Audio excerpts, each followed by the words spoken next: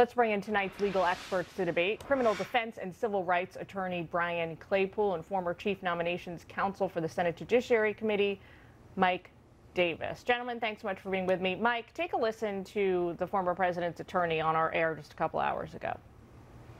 I think that they were astute in their filing today. I'm proud of the legal team that brought this up. I think the fact that they did put this picture, as Mr. Turley mentioned, was more for the public eye, and that is exactly what we're not supposed to do. It's not about the public impression, it's about justice, and that is not at all what we've seen out of this administration right now. So unfortunately, we're seeing a lot of public play.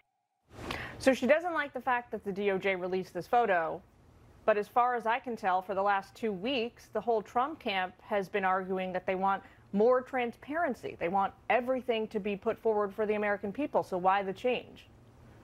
Well, I don't think there's a change here. I think what we're seeing with the Biden Justice Department is they are investigating non-crimes. The President of the United States had the absolute constitutional power to declassify any record he wanted. He had the statutory authority under the Presidential Records Act to maintain a personal. That's up for debate.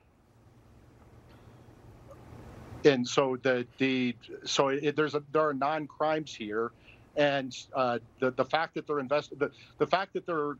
this Judge Cannon down in the Southern District of Florida is inclined to appoint a special master in this case indicates that this judge sees that there's improprieties in this case. We had the Biden Justice Department go to a biased judge, magistrate judge Bruce Reinhardt, and get a warrant, an unprecedented, unnecessary, unlawful warrant. He just recused from President Trump's civil lawsuit on June 22nd because he has a 2017 Facebook post criticizing President Trump's personal integrity. What changed over 6 weeks to make his personal bias go away under 28 U.S.C. 455A and Canon 2 and Canon 2 of the judicial canons? Again, Judge Cannon recognizes this. This is why she said that she's inclined to appoint a special master. Brian, is that your reading of the appointment of a special master?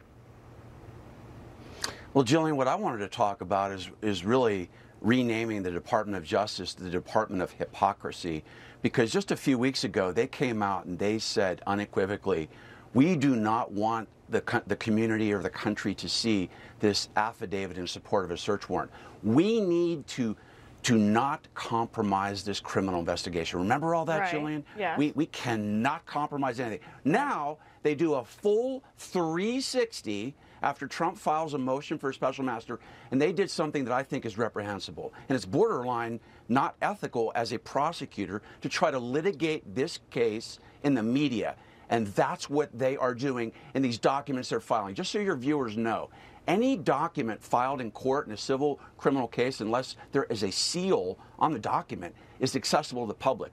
You know very well. Well, but they say, Brian, that it's evidence, so it was submitted along with, with Gillian, the documentation. This alleged evidence has, Gillian, this alleged evidence has nothing to do with the determination of whether to appoint a special master. It's completely irrelevant, and it's a smear campaign.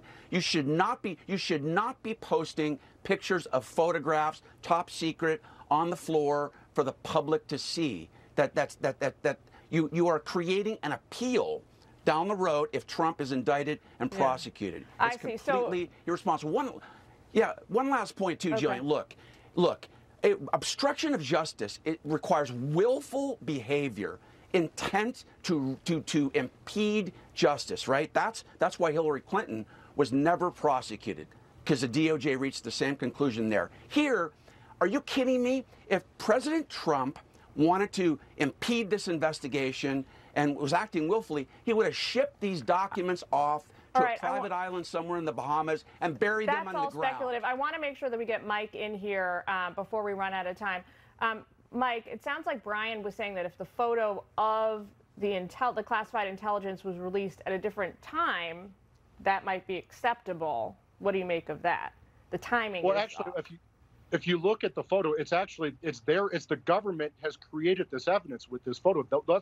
That was not how the Trump records were found in Mar-a-Lago, and that was very clear in the government's You mean they were found inside desk drawers and they listed cabinets, and so they kind of laid them out, we think, on the floor to take this photo? And it puts off the impression that Trump would recklessly have these records just lying around on the floor of Mar-a-Lago. That's inappropriate. Nice. All right. Well, gentlemen, we got to leave it there. Could talk to you two all night, but thank you for sticking up with us. We really appreciate it. Thank you.